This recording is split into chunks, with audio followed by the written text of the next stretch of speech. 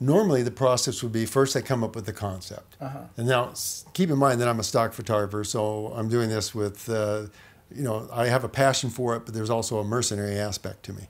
Sure. So I do a search to make sure that that image is either not out there or not already overdone, or that I can create a version that's going to be new and different. Once I've established that that idea is the one that I want to run with, I'll pre-visualize it in as much detail as possible.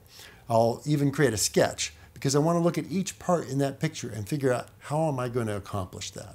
In the case of the lion, for example, where am I going to come up with the circus ring that I'm going to be shooting it in? So I have to take, you know, the overall thing in mind, and then as I'm shooting for it, I have to make sure it's going to be the right angle, the right lighting. Everything's going to be consistent to create that final image that's convincing.